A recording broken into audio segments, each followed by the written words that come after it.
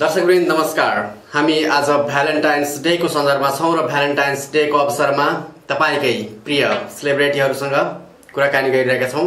उहाँहरुका प्रेम प्रसंगहरुलाई कोट्याइरहेका छौं र उहाँका सांगीतिक यात्राका बारेमा पनि कुराकानी गरिरहेका छौं। र यतिबेला हामीसँग हुनुहुन्छ तपाईका प्रिय कलाकार फिरोज स्याङदेन, जो लामो समयदेखि सांगीतिक यात्रामा हुनुहुन्छ र अहिले अमेरिकामा रहनु भएको छ। फिरोजजीलाई स्वागत छ। नमस्कार, धन्यवाद। कसरी मनाउँदै हुनुहुन्छ भ्यालेन्टाइन्स डे?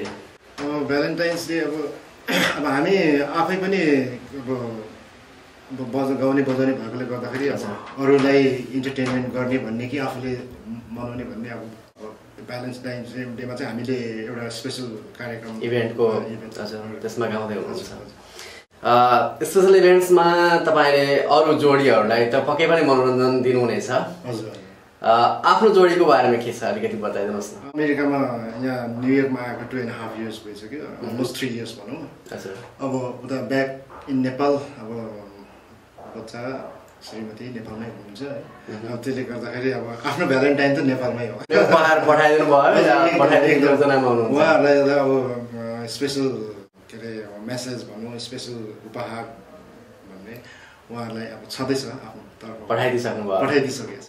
ए, त्यसो भएदेखि तपाईँको भ्यालेन्टाइन्स डेमा के खास चाहिँ के गर्दै हुनुहुन्छ? फोनसम्म गर्ने, कुराकानी गर्ने? फोन अब हजुर, फोन भनेको त तपाईँको डे बाई डे नै हुन्छ, तर अब स्पेसल्ली अब यस्तो ओकेजनहरूतिर अब भ्यालेन्टाइन डेहरूतिर अब उनीहरूले पनि मिस गरेर हुन्छ। मेरो छोरी छ, छोरीले पनि मिस गरेर हुन्छ, बुढी छ है। उनीहरूलाई एउटा स्पेसल अब भ्यालेन्टाइन डेको भनेपछि सँगै बसेर भ्यालेन्टाइन्स डे मनाउन नपाएको 3 वर्ष भइसक्यो। विगतमा भ्यालेन्टाइन्स डे मनाउँदाका स्मरणहरू कस्ता हुन्थे?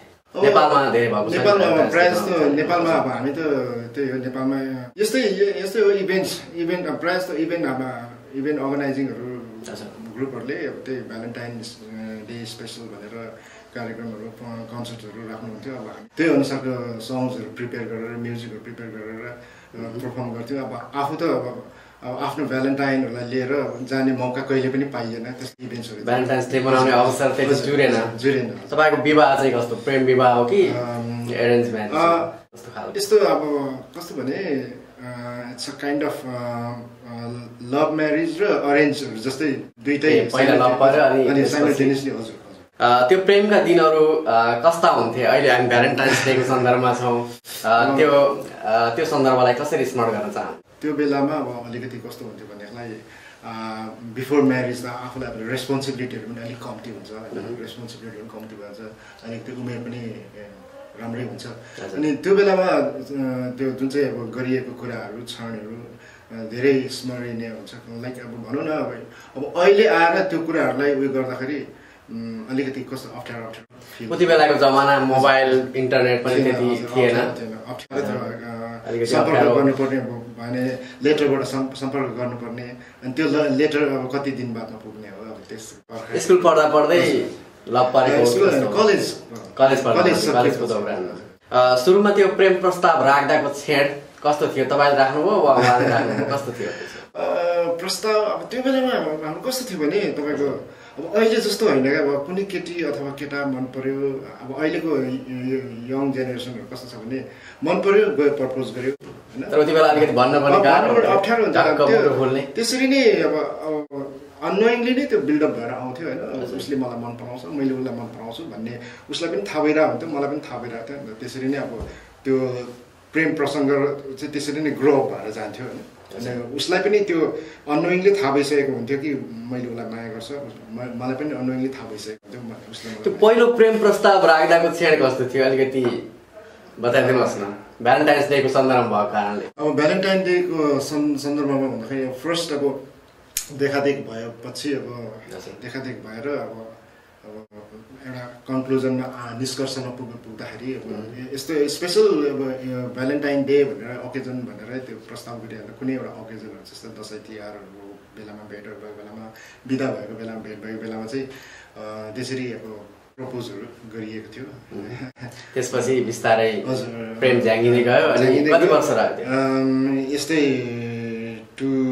1.5 years 2 years जस्तोमा चाहिँ यता परिवारतिरबाट पनि दुई साइडबाट नै अलिकति राम्रो भएकोले गर्दाखेरि यता अरेन्ज जस्तो पनि हुन गयो होइन अरेन्ज म्यारेज जस्तो पनि हुन गयो त्यही लभ म्यारेज चाहिँ अरेन्ज म्यारेज जस्तो हुन गयो तपाईहरु साङ्गीतिक यात्रामा रहने क्रममा तपाईहरुका हजारौं लाखौं फ्यानहरु पनि हुन्छन् तपाई उसै पनि नयाँ पुस्ताका लागि गाउने मान्छे र देख्दा पनि ह्यान्डसम नै हुनुहुन्छ प्रेम प्रस्तावहरु कतिको आउने गर्थे अब कस्तो भने मैले म्युजिक गरेको दौरानमा म जब हामी बिस्तारै लाइमलाइटमा आउँदै गएपछि त्यो बेला चाहिँ आई वाज लाइक बिहा गरेको थिएन होइन अनि जब बिहा गरिसकेपछि चाहिँ नि अब यो ब्यान्ड्सहरू अब फेमहरू अलिकति बढ्दै गयो होइन फेमहरू बढ्दै गयो अनि बिहा गरिसकेपछि त्यो कुराहरूलाई मेरो जानकारी अनुसार तपाईले विद्यालय स्कुलमै पढ्दादेखि नै गीत गाउन थाल्नु भएको थियो हजुर हजुर स्टेज प्रोग्रामहरुमा जाँदा गीत गाउँदा अलिकति प्रेम प्रस्तावहरु त्यो जमानामा अलिकति जवानी छँदा टिनेज छँदाखेरि कलेज कतिपय आउँथे मान्छेहरु युवतीहरु अलिकति आकर्षित हुने कलेज लाइफमा चाहिँ स्कुलतिर चाहिँ अलिकति अब साई खालके हुन्थ्यो होइन कलेजमा पुगेपछि चाहिँ अलिकति थुप्रै हुन्थे अब उसलाई त्यो प्रकारले नलिएर अब साथीको रूपमा लिन्थ्यो अब धेरै मन पराउनेहरू आउँथे होइन प्रोग्रामहरू सकेपछि हाई भन्नलाई धेरै आउँथे होइन अब त्यसलाई अब हामीले अर्कै साथीको रूपमा लिन्थ्यो तपाईँ चाहिँ कतिजनालाई राख्नुभयो प्रस्ताव त्यस्तो त त्यस्तो पहिलो प्रेम नै विवाहबाट भएको हजुर हामी यति बेला भ्यालेन्टाइन्स डे को सन्दर्भमा छौं र हामीले प्रेम जीवनको बारेमा कुराकानी गरिरहेका छौं र सँगसँगै तपाईको सांगीतिक यात्राको बारेमा पनि कुराकानी गर्दैछौं तपाई सांगीतिक यात्रामा अगाडि बढ्ने क्रममा सुरुका दिनहरू कस्ता थिए कसरी त्यो संघर्षपूर्ण दिनहरूलाई स्मरण गर्न चाहनुहुन्छ हजुर सुरुको दिनहरुमा चाहिँ कस्तो हुन्थ्यो भन्दाखेरि अब कलेज लाइफमा त अब हामी त्यति अब अलिकति पढ्नुमै व्यस्त भइन्थ्यो र पनि म्युजिक चाहिँ अब बच्चा बेलादेखि नै गरेकोले गर्दाखेरि कलेज र स्कुलको इच एन्ड एभ्री फङ्सनहरुतिर हामी पार्टिसिपेट गरेर आउँथ्यो अनि त्यो भइसकेर अब स्कुल कलेजहरु सकिँदै गएपछि मलाई चाहिँ म्युजिकको अलिकति उयो गर्नको लागि चाहिँ मेरो लागि चाहिँ बेस्ट प्लेस चाहिँ काठमाडौँ हो भन्ने हिसाबले चाहिँ म काठमाडौँ छिरेँ हैन काठमाडौँमा म तपाईको 1990 मा छिरेको हैन काठमाडौँ छिरिसकेपछि हाम्रो ब्यान्डको साथीहरुसँग भेटघाट भयो त्यहाँबाट नै म्युजिक उनीहरुसँग रहँदा बस्दाखेरि म्युजिक मैले सुरुमा आएर चाहिँ तपाई सुरुदेखि नै 1974 एडीमा आबद्ध हुनुभयो हजुर हजुर कहिले त्यो चाहिँ अब हाम्रो 1991 हरुतिर चाहिँ मैले हाम्रो साथी ब्यान्डको बेस बजाउने साथी निराकरजीलाई भेटेको है अनि मैले म्युजिक सिकाउने क्रममा उहाँलाई पनि मैले अलिकति लेसन्सहरु गरेको थिएँ अनि फर्स्ट भेट्दाखेरि उहाँ एकदम इम्प्रेस हुनुभयो अनि यस्तै फ्यामिली गेट टुगेदरहरुतिर बजाउँदै गर्दाखेरि त्यसरी नै ब्यान्ड फर्म हुँदै गयो साथीभाइहरु यसो गेट नाम चाहिँ किन 1974 एडी रहन गयो तपाईको कस्तो भने 1974 एडी नै चाहिँ किन त भनेर भन्दाखेरि अब हामी सबै जति पनि म्युजिशियनहरु भेट भयो हामीले मलाई पनि अलिकति त्यो रक स्टाइलहरु हार्ड रक स्टाइलहरु एकदम मन पर्ने उहाँहरु पनि त्यस्तो मन पर्ने अनि त्यो बेलामा अब कस्तो हुन्थ्यो भने बिफोर 70s चाहिँ अब म्युजिकहरु कस्तो थियो भने अब एट अ टाइम बजाउनु पर्थ्यो स्टुडियोमा गयो एट अ टाइम बजाउनु पर्थ्यो जस्तै अब रेडियो नेपालकै कुरा गर्ने हो भने पनि तपाईको अझै पनि रेडियो नेपालमा तपाईको म्युजिशियनहरु सबै भेला भएर गायक गायिकाहरु सबै भेला भएर एट अ टाइम बजाउँछ उनीहरुले एट अ टाइम बजाएर बीचमा कसैले पनि बिगार्न पाइन्न गाउनेले पनि बिगार्न पाइन्न त्यो जमानामा त्यो बेलामा रेकर्डिङ गर्नु बजाउनु भने धेरै निखारेर जानु पर्थ्यो एट अ टाइम अब ट्र्याक सिस्टम थिएन एट अ टाइम बजाउनु पर्ने अनि त्यो म्युजिकको जुन चाहिँ भ्यालु त्यो म्युजिकको जुन चाहिँ डेप्थ बेग्लै किसिमको हुन्छ अलिक गाह्रो पनि छ नि त्यो गर्नलाई अनि अहिले अनि तपाईको धेरै जस्तो अकाउस्टिक इन्स्ट्रुमेन्ट बजाउँथ्यो ड्रम भनेपछि ड्रमै बजाउँथ्यो मादल भनेपछि मादलै बजाउँथ्यो बेस गिटार भनेपछि बेस गिटारै बजाउँथ्यो अब अहिले आएर तपाईको 70s को मिड 70s देखि चाहिँ तपाईको अलिकति म्युजिकहरु मेकानिकल हुँदै गयो मेकानिकल हुँदै गयो त्यहाँ किबोर्ड्सहरु राम्रो किबोर्डहरु आउन थाल्यो बेस गिटार पनि किबोर्डबाट बजाउन थाल्यो अरु पनि केको साउन्ड पनि किबोर्डबाट बजाउन थाल्यो ट्र्याक बाइ ट्र्याक हुन थाल्यो अनि हामीले चाहिँ अब त्यो कुरोलाई हेट गरेको त होइन तर पनि हामी वी स्टिल लभ हामी त्यो बेलाको मान्छेहरूले यति दुःख गरेको थियो वेस्टर्नमै पनि हेऱ्यो भने ब्यान्डहरूले स्टुडियोमा गएर एट अ टाइम बजाएर रेकर्डिङ गर्थ्यो हाम्रो नेपालमै हेर्दाखेरि पनि नारायण गोपाल दाई अम्बर Gurung दाईहरू Gopal Yonjan दाईहरू at a time गएर बजाउनु हो त्यो समयमा त्यति पप गीतको रक गीतको जमाना त्यति थिएन नेपालमा थिएन तपाईँलाई चाहिँ के कुराले आकर्षित गर्यो त्यतातिर गाउनको लागि म त बच्चा बेलादेखि नै उता हुँदाखेरि पनि हामी त धेरै त्यस्तो उयोहरू थिएन होइन रेडियो नेपालबाट आएको गीतहरू सिक्थ्यौँ हामीले रेडियो नेपालकै गीतहरू अब जस्तै अरुण थापा दाईहरू दिपश्रेष्ठ दाईहरू म बच्चा बेलादेखि हुँदाखेरि नै नारायण गोपाल दाईहरूको गीतहरू सबै कण्ठ भइसक्यो भने हामी प्रायः जस्तो रेडियोबाटै गर्थ्यौँ अनि त्यो 74 AD भनेर नामकरण चाहिँ तपाईँको कन्क्लुजनमा के हो भनेदेखिलाई हामीले चाहिँ त्यो पर्सनालिटीहरूलाई त्यो व्यक्तित्वहरूलाई चाहिँ हामी रेस्पेक्ट गरेको in tribute to those personalities भनेर हामीले नामकरण गरेको 1974 AD चाहिँ त्यसपछि रक र पप गीतमा आकर्षण बढ्यो हजुर पपतिर भन्दा पनि हामीले चाहिँ धेरै जस्तो रकलाई नै अलिक इम्फोसाइज रक र ब्लुजलाई नै अलिक इम्फोसाइज गऱ्यौँ है अनि हाम्रो नेपाली फोक भन्छ नि हामी स्पेसली फोक रक भन्छ होइन फोक नेपाली फोकको बिटहरूलाई नै रकमा पनि गर्दाखेरि राम्रो सुनिँदो रहेछ रक र फोक गीतको अलिकति मिक्स राम्रो सुनिँदो रहेछ भनेर अनि फेरि त्यो तपाईँको यता सेलो बिटहरूतिर तपाईँको तामाङ सेलो बिटहरूतिर तामाङ सेलोको मेलोडीहरू यता हाम्रो ब्लुजहरूतिर अलिअलि मिल्न जान्छ क्या त्यो भएकोले गर्दाखेरि हामीलाई अलि रमाइलो हामी कुराकानीको प्रसङ्गलाई फेरि जोड्छौँ हामी यति बेला भ्यालेन्टाइन्स डेको सन्दर्भमा छौँ र कुराकानी गरिरहेका छौँ तपाईँहरूकै प्रिय सेलिब्रेटीहरूसँग र यतिखेर हुनुहुन्छ फिरोज च्याङदेन हामीसँग हामी फिरोज च्याङदेनसँग कुराकानी गरिरहेका छौँ हामी ब्रेकपछि फेरि प्रेम र उहाँको साङ्गीतिक यात्राको बारेमा कुराकानीलाई जोड्नेछौँ विश्रामपछि पुनः स्वागत छ हामी भ्यालेन्टाइन्स डेको सन्दर्भमा तपाईँकै प्रिय सेलिब्रेटीहरूसँग कुराकानी गरिरहेका छौँ र उहाँहरूका प्रेम जीवनका बारेमा र साङ्गीतिक यात्राका बारेमा नयाँ नयाँ कुराहरू कोट्याउने प्रयास पनि गरिरहेका छौँ फिरोजजी अहिले युवा पुस्तामा अलिकति भ्यालेन्टाइन्स डेको सन्दर्भमा यो भ्यालेन्टाइन्स डे अलिकति विकृत हुँदै जान थालेको हो कि भन्ने चर्चाहरू पनि सुनिने गर्छन् भ्यालेन्टाइन्स डे कसरी मनाइनुपर्छ जस्तो लाग्छ भ्यालेन्टाइन तपाईँको कस्तो भने यो भ्यालेन्टाइन भन्ने एउटा शब्द नै एकदम मिठो शब्द हो है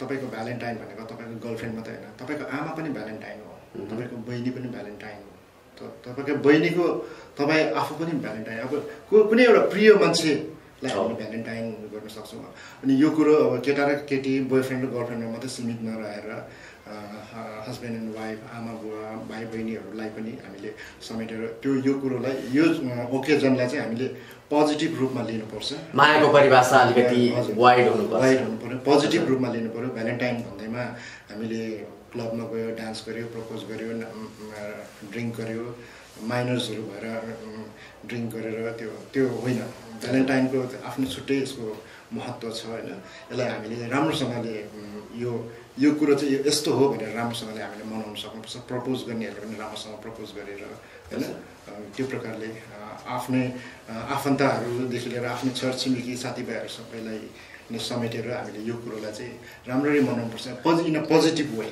यति बेला मलाई अलिकति जान्न मन लाग्यो भ्यालेन्टाइन्स डेको सन्दर्भ पनि भएको कारणले फिरोज च्याङदेनको विचारमा यो प्रेम के होला फिरोज च्याङदेनको विचार जान्न मन लाग्यो धेरै थरी परिभाषा दिन्छ प्रेम मलाई त प्रेम कस्तो लाग्छ भने सबभन्दा फर्स्टमा त आफै अलिकति पोजिटिभ हुनुपर्छ त्यसले गर्दाखेरि प्रेम भन्ने कुरो सबैबाट पाइँदो रहेछ जस्तै भनौँ साथीभाइहरूदेखि लिएर आफ्नै मेरै फ्यान्सहरू भाइ बहिनीहरूदेखि लिएर मलाई चाहिँ त्यस्तो लाग्छ म आफै पोजिटिभ टाइपले चल्यो भने सबैबाट प्रेम पाइन्छ उनीहरूलाई पनि प्रेम राम्ररी मायाको दृष्टिकोणले हेर्न सकिन्छ मलाई त्यस्तो लाग्छ भ्यालेन्टाइन्स डेको सन्दर्भमा कस्तो हुन्छ भने अलिकति हरेक भ्यालेन्टाइन्समा नयाँ प्रेमी प्रेमिकाहरू बनाउने त्यस्तो खालको फेसन पनि सुरु हुन थाल्यो हजुर अब अहिले त डेफिनेटली त्यस्तै भइरहेछ होइन अब कसैले कसैलाई बाटोतिर यताउति कतैतिर देख्दाखेरि उनीहरूको त्यो अलिकति देखादेख भइरहेको छ भने स्पेसली त्यो दिनमा चाहिँ प्रपोज गर्ने म उसलाई प्रपोज गर्छु भन्ने हिसाबले त्यो दिनलाई पर्खिरहेको हुन्छ अथवा उनीहरूको त्यो प्रपोज पहिल्यै भइसकेको छ भने पनि त्यो दिनलाई चाहिँ उनीहरूले राम्रोसँगले एकदमै in a good way positive वेमा गएर कुनै ठाउँमा स्पेसल ठाउँमा गएर मनाउने गरेको देखिन्छ है। हामीले विभिन्न साङ्गीतिक यात्राका बारेमा विभिन्न क्षणहरूका कुरा पनि गरिरहेका छौँ। तपाईँ लामो समयदेखि साङ्गीतिक यात्रामा हुनुहुन्छ, 2 दशकभन्दा बढी भइसक्यो साङ्गीतिक यात्रामा भएको र मेरो जानकारी अनुसार तपाईँ गीत रेकर्डिङमा लागेको पनि झन्डै 2 दशक पुग्न थालिसकेको छ। यो अवधिमा विभिन्न ठाउँमा गएर कार्यक्रमहरू पनि गर्नुभयो। त्यो कार्यक्रमहरू गर्ने दौरानमा कुनै सुखद क्षण, त्यति बेलाको स्मरण गर्न लायक सुखद क्षण कुनै यति बेला भ्यालेन्टाइन्स डेको सन्दर्भमा हामी स्मरण गर्न सक्छौँ? सुखद क्षण भन्दाखेरि हामीले सबभन्दा पहिला हामीले इन्टरनेसनली टुर गर्दाखेरिको छौँ होइन।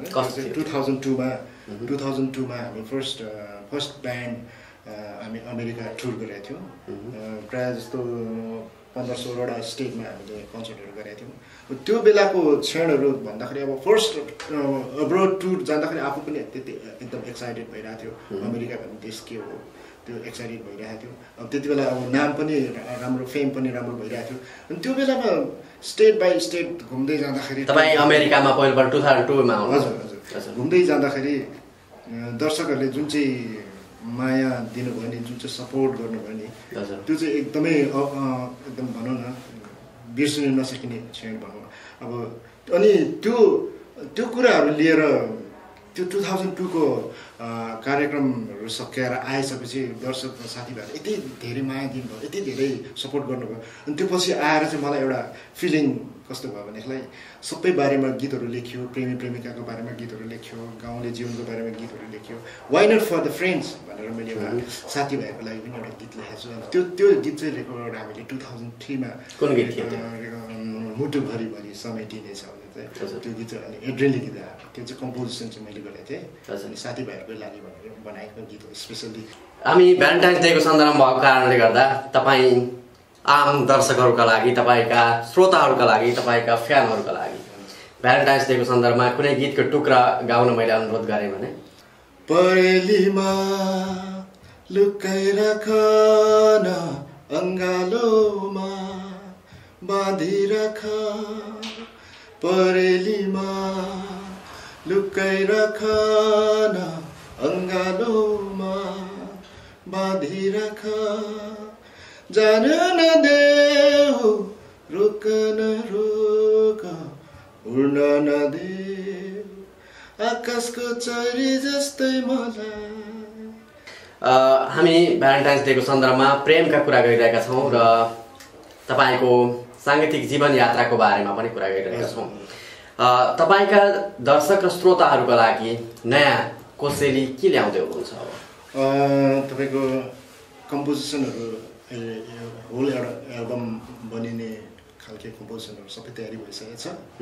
अब त्यसलाई अब कहाँ रेकर्ड गर्ने, कसरी रेकर्ड गर्ने भन्ने कुरा मात्रै मलाई अलिकति कन्फ्युज जस्तो भइरहेको छ। अब जस्तो अब यहाँ न्युयोर्क नेपालमा गर्ने कि अमेरिकामा गर्ने भन्ने अमेरिकामा त्यही मैले विचार चाहिँ त्यही गरेको छु, अमेरिकामा गर्ने कि नेपालमा गर्ने।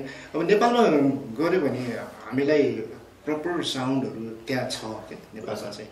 त्यहाँनिर चाहिँ अब कस्तो भने प्रपर साउन्ड भन्नाले हाम्रो टेस्ट के हो उहाँको साउन्ड इन्जिनियरले बुझ्छन्। अब यहाँनिर गर्दाखेरि चाहिँ अब हामीले अब गएर अब सबभन्दा पहिला अब उसको स्टुडियोको साउन्ड कस्तो छ, उसको स्टुडियोको मिक्सिङ कस्तो छ। पछिल्लो एल्बम निस्केको कति भयो तपाईँको? मेरो फर्स्ट पछिल्लो सोलो एल्बम मैले सोलो एल्बम गरेँ ब्यान्डसँग पछि छुटिसकेपछि। ब्यान्ड सँगसँगै हुँदा नि सोलो एल्बम पनि स्टार्ट गरेको थिएँ। त्यो चाहिँ 2007मा। तपाईँको ब्यान्डसँगको अलिकति छुट्टिने काम चाहिँ कहिले भयो? छुट्टिने काम चाहिँ हामी लास्ट गेट टुगेदर हाम्रो एकोस्टिक नाइट 2008मा भएको थियो। 2008 पछि कुनै नयाँ एल्बम निस्केको छैन?